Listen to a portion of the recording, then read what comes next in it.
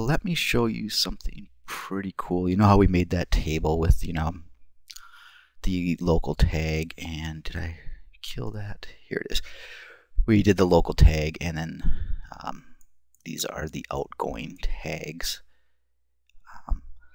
Let me show you something real cool, and this won't work in all networks, depending on how you've got security and how the network's set up. But in our little GNS3 lab here, we can do a ping via MPLS. So let me just go through the help here for you real quick. Now you can ping, and it's one of the protocols. You can send an MPLS echo. So let's see what we had to do here. Pseudo wire. That's something we won't go into today, but we're doing an IPv4. We're just doing a basic frame MPLS here. And we're going to go ahead and do 4.4.4/32. This is where, here we're doing the slash directly after the IP address with the bits, whereas in those other two commands we had to put a space in 32. So Cisco is consistently inconsistent, as you'll find. But let's go ahead. I think that's all we really need. And there's a lot of other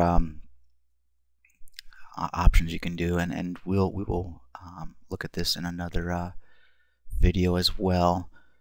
But let's see if this does. Okay, so we send a ping MPLS IPv4 to the loopback 0 interface on R4. I didn't want to ping. I'm sorry. I went through all that and it wasn't. Yay, it pings. Big fucking deal. Here's what I wanted to do. I do a Control A to go to the front of this command. Rather than ping, do trace route, and it's the same commands, much like your normal trace route. It'll be the same thing as the ping here. And there we go. This is what I wanted to do. So we traced out to it, and what's cool about this is you see the hop. So this is our local hop. You see the MTU, which is kind of cool, and then you see the labels. So we see as it leaves this hop, it's got label 18, which jives with what we had found out earlier, just through our looking through the LFibs. Goes to router 2. That's the ingress interface on router 2.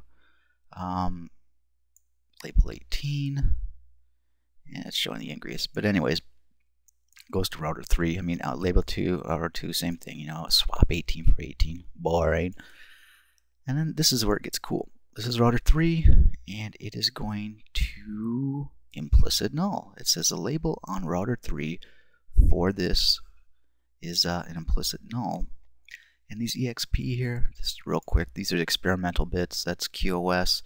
You can actually, with this command, do some cool stuff. Is that you could force these bits to a certain value, but again, that's going to be something that is covered in a different video.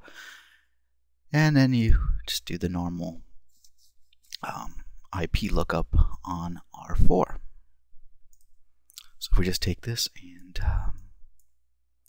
copy and compare it with our handmade deal that we did earlier, you can see outgoing 18, 18, 18, 18. Pop, which is your implicit null, and there's no tags involved here. So that's pretty cool, and that's something that's kind of neat to have. Again, depending on how the network is set up, you might not be able to use that. Okay, so that's PHP in a nutshell. What I want to do now is I did promise you that I would show you that LDP advertisement from R4, that implicit null, actually is an MPLS label with a value of 3. And in order to do that, we're going to have to go ahead and get a packet capture. Okay, so we're back in GNS3 here, and this is probably my absolute favorite feature of GNS3. Now, a lot of people are like, oh, why use GNS3? You're just adding additional overhead, to get some pretty pictures for your simple ass networks anyways. But this is actually very cool. If you go to a link like this link here, it looks like this guy is going to be, okay, come on now, don't make a fool out of me. there we go, 00 to on R4 to 001 on R3. What you can do is you go on that link, right click it, and you have a capture button here. And what that's going to do, when we click this, it's going to see, choose a source, blah, blah, blah, blah. This will be set up earlier as far as, it comes by default pointing. If you have Wireshark on your computer, it will have a default to start Wireshark as your packet capture. I believe. I don't think I'm talking out of my ass on this because I don't think I did anything special for this. But anywho, go ahead, hit OK, and that is going to bring up Wireshark.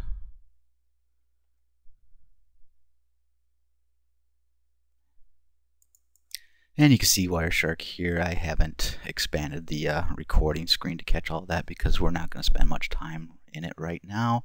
We're actually going to pop back into the CLI. Okay, so we're back in the CLI. Let's go on over to R4 here. And I'll clear the screen just to make this a little bit clearer.